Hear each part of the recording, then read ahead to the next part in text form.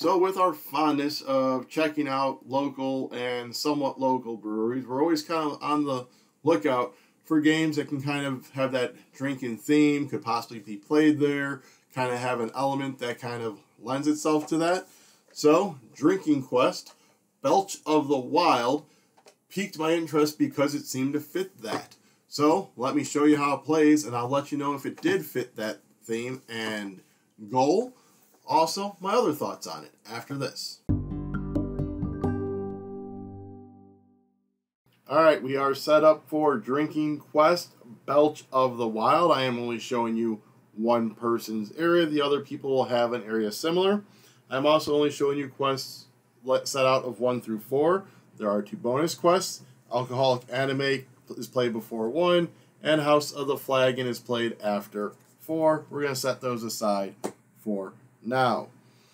So to set it up, you are going to have the store out in the display for everyone to see. You have the 3 dice, a D4, a D6, and a D8. You have your quests lined up, room for a discard pile, I have them on top, and 1 to 4. Each person's going to have a character sheet, a hero, an annoying sidekick, and that hero has a signature drink. I didn't fill out my sheet, but when you have the sheet, you're going to put your player name. Your hero name is Codex Carl. Your annoying sidekick is Mix Beast. Your max hit points is shown here in the heart. Your current hit points, you'll be taking damage throughout the game. You'll put those there. Your attack currently is a D4 plus 1 because you're starting with a satchel of lemons. Your defense value is there and it's a 0. Your saving throws are listed here, and you'll check down here to see if it is adjusted all by your annoying sidekick. So for instance, Codex Carl has an 11 self-worth, but the annoying sidekick does decrease that by 1, so it's only a 10. A 15 smarts goes down to a 13, a 6 tolerance goes down to a 4, and a sexual prowess goes from a 9 to a 6. The Mixed Beast also has it where you have +1 to all initiative rolls. A garnish ability of you can bank your signature drinks between quests if unused, so you get 1 additional use with the annoying upgrade. So here is that signature drink. So for him, it's a Rules Lawyer Root Beer once per quest, so basically once per each deck. Carl can drink this root beer to discover a new rule. You roll a d4 and then do what it says. So your beginning weapon you'll put down here in weapons, armor, and items. You don't have any chugs, you don't have any XP or any coins to start. So how a turn works is the first thing you can do on your turn is you can visit the market to buy anything. You also can sell stuff at half the price, rounded down, including your starting weapon. So as I said, I start with a satchel of lemons. That is 50, so I can sell it back to them for 25. If I choose not to visit the market, I will then, or even if I do visit the market, I will choose to draw the top card of the current quest, flip it over, read it, and resolve it. So this is a Calamity cocktail. Mixed in a drink, you are surprised to see it's taken on a life of its own. It was a bad idea to steal ingredients from the forbidden bar fridge. This is the worst drink you've ever made. So we are now going to be starting combat. How combat works is it starts with an initiative roll. So you and a person to your left, or if you're only playing 2 players like we do, the person across from you, you each are going to roll a d6. And normally this is a 5, but because of my annoying sidekick, it's a +1. So I have a 6. They will roll, and we will compare values. Ties go to the active hero, not to the card. So at 6, I am guaranteed to go first. I then am going to roll my attack. My attack is a d4 plus 1. So I'll roll that. I rolled a 4. Plus 1 is 5. We check to see if it has any defense. It does not. I do 5 damage to it, which is enough to kill it because it only has a defense of 4. I would then get 55 gold and 1 experience that I would put down here in coins and experience. Had I not defeated him, he would then attack me back. Again, my opponent rolls the d6. I take that. I check my defense. If I take damage, I will lower my max hit points to what my current hit points is. So I start off with 6, so in this instance, it would be 4. So had I not defeated him, we'd go back and forth until he was defeated, or if I was defeated. If I get lowered to 0 health or less, I am defeated. I then have to chug whatever drink I am currently drinking, unless I've previously chugged this quest, in which case I take 3 sips, and then I'll mark how many chugs I did down below. So, after I resolve my card, then the next player will go. And then it'll come back to me. So if I flip over the next card, we have Secret Recipe. You may camp and decide to try out Mom's recipe for deep-fried bear pints. Roll a saving throw for smarts. So when you roll a saving throw, you are going to grab all 3 dice and roll them. You're going to add up their values and compare it to what your saving throw is. So this is smarts. I started with a 15, a -2 for that, so I have a 13. We have 4, 8, 11. You have to meet the saving throw or be below it, so I needed to roll a 13 or less, with which I did. So I will then do the success. If I did not succeed, I would instead do the failure. So in this instance, you gain a delicious deep-fried bellow ale, which will restore you to maximum hit points. Also gain an experience point from being a master chef, which I'd put down in my experience points. As you complete these, they'll go to the discard pile, and then you'll keep going back and forth. In a 2-player game, you go until each person has done 4 cards. In 3 and 4 player, you're going to go until the deck is empty. There are 12 cards in each quest. After you complete 1 quest, you are then going to heal back up to your maximum hit points and then have an opportunity to visit the shop yet again. Once everyone is ready to move on to the next quest, you bring forth the next quest deck and repeat that again, 4 cards each in a 2-player game, repeating all of that until you get to the end of quest 4. At that point, whoever has the most experience points is the winner. That is the basics of playing Drinking Quest Belch of the Wild. A lot of the smaller mechanics kind of come into what items and weapons you have, how these cards interact, and what cards you draw from the decks. Alrighty, so let's get on to my 2 cents. Alright, so that is how you play Drinking Quest Belch of the Wild. So there are quite a few Drinking Quest games out there. This is the first that we have played. I will say, kind of spoiler alert, we are thinking about looking at trying to get the other ones because we did have a lot of fun with this one. But let's get into my 2 cents. So first off is components. So the cards have fun, and some people and sometimes might find some kind of crude names. So here's just a few. I don't want to give too much away because that is one of the fun elements of it. So you have like your rum raccoon, you have chickens that you're fighting, but then you also have sexy Cthulhu. So there are some here that have kind of some innuendos, possibly a swear word. So it does have that kind of adult-ish theme, but nothing like too graphic or explicit. So you don't necessarily have to go full on, 18 and up in regards to the names and such of the cards. The cards themselves are pretty decent. There is a linen finish. I would say, to me personally, they feel a little thin, but we really had no issue with it. But like I said, linen finish, so they did feel good in the hand. We enjoyed the names. We enjoyed the artwork. Some may find the text a little hard to read. It is a little small, not too bad, and we never really had much issue with it. But if text size is something that you are concerned about, this is roughly the text size. And then the market board does seem to be maybe a little busy, and again, a lot of words kind of smaller.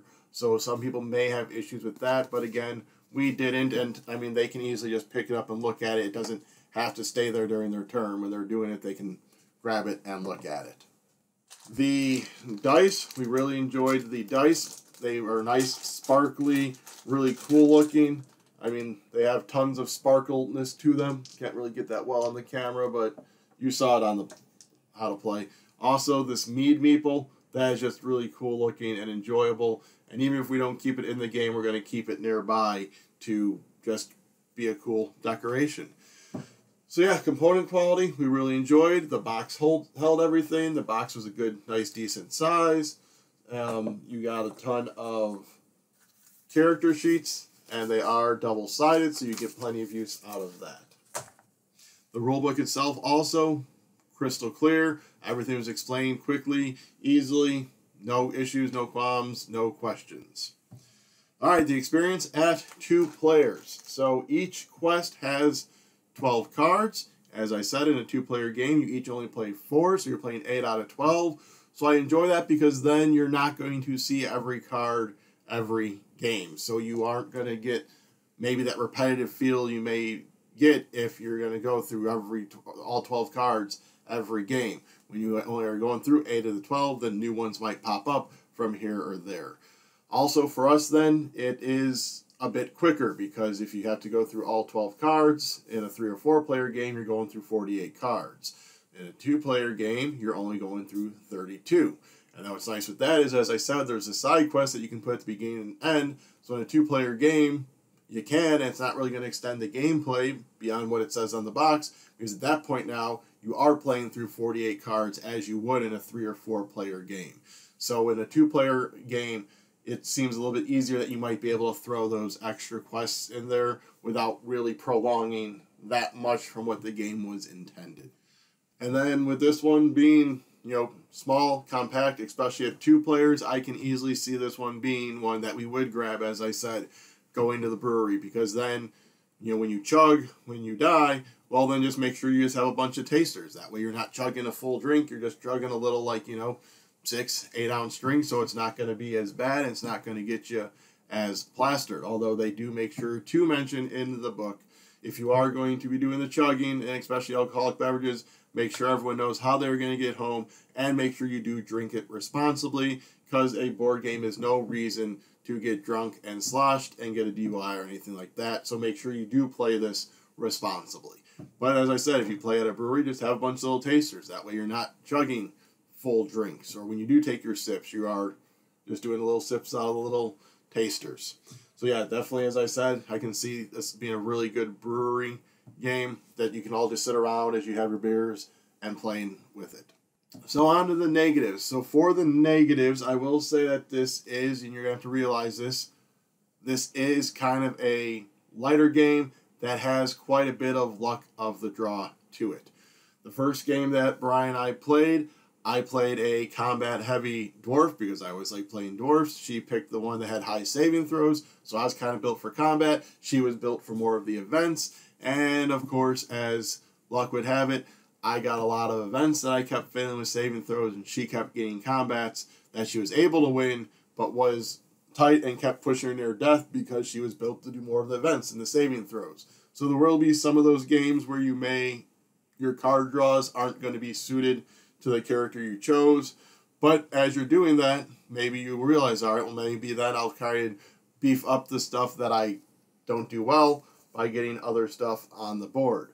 So like her, because she was doing so many combats, she ended up making sure she got to her staff of the Tequila Tamer quicker, which started doing a D8 damage, so she was able to do more of that damage as she was doing more and more combats. So it is kind of about maybe figuring out how to balance your character as you're going, that if you are starting with someone who's saving throw heavy, well, then all right, maybe I need to boost up my combat just in case that starts happening.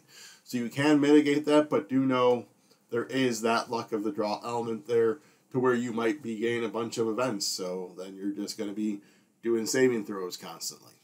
And then the other negative, I wouldn't put it as a negative per se, but I would, more a suggestion, I would grab at least 1 to 2 more sets of dice. That way you don't have to keep sharing the same dice, and because when you do the initiative, one person would roll, then you have to pass it over to the other. And if this is a game where you're going to be kind of chugging drinks and drinking and kind of having that fun element, you don't want to necessarily have to rely too much on remembering things. So if you each have your own D6, you both roll it, and then you can just compare it. So I would suggest grabbing a second set of die. That way you can have 1 each in a 2-player game, or even a 3, as long as you have 2, you can pass it to whoever is doing the combats and such. But that's really all for negatives for us. We really didn't have too many issues with this game. So let's go ahead and get into the theme of the game. The cards do a good job of providing story, like why is this card happening? Like, for example, to get back to the chickens. Just to see what happens, you swing your weapon at a chicken. It is hilariously inconvenienced. You continue whacking away until all of its chicken buddies swarm you with a beaky fury. These chickens give no clucks. So I can completely see some kind of haphazard group of adventurers who are just out to just do goofy random things, stumbling into town and one being like, haha, I'm going to kick the chicken, or swing my sword at the chicken, and then just all types of madness and craziness ensues. So that the cards do a good job of explaining why that card's happening. You're not flipping over a card, it's just like you're attacked by a chicken. All right, well, why is the chicken attacking me? Well, here, because you attacked it first. So it does have that good element. And the fact that each quest has a theme, so you have all these themed cards, and you're not going to just have something weird and random happen out of the blue. It's like, the second one is you inherit a sausage factory, so that's all kind of sausage related. So it is nice that they have the themed decks, so you can stay like inside the game and picture what's going on there. Also, with this kind of being like a drinking RPG type element, as I showed, the player sheet really kind of evokes that. You have your saving throws, your hit points, your attack. You have your whole little area down here. So that is what we think of the theme. Finally, we're going to get to the smoothness. How smooth does it play? It is easy and fast to learn, understand, and play. The one main thing that might slow it down is if someone can't figure out what they want to buy at the market. That'd be the slowest thing. That otherwise it's literally flip over a card, read it if it's a combat, roll back and forth if it's a saving throw roll, compare your number, and your turn is done. So quick, smooth, fast. And then the only other things that do kind of slow it down or might kind of hinder that is as you're attacking the monsters. So let's use the chickens, for example. They have a 3 health. Well, like with Bri, when she played the first character, it was only like a 1d4 plus 1 damage.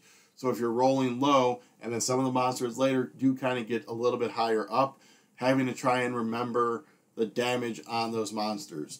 One option you could do is if there is a die, because you probably won't be using all 3 dice, you could put that on the monster and kind of manipulate the die to how many hit points it's taken or how many it has left would be one of the options, but that's one of the only things that kind of slow down the smoothness.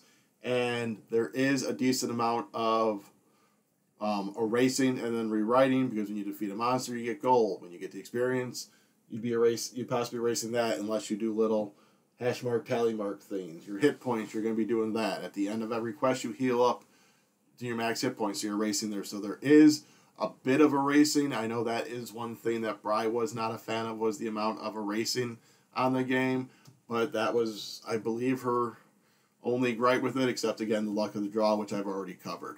But overall, I am going to give this a rating of 4 rings out of 5. It is one that we really did enjoy. It is one that will be going into our go bag, travel bag, for when we do go out to the breweries and such, because we always have writing utensils on us. I always have dice on me. There's dice in the box, so we will be good to go. So again, Drinking Quest, Belch of the Wild.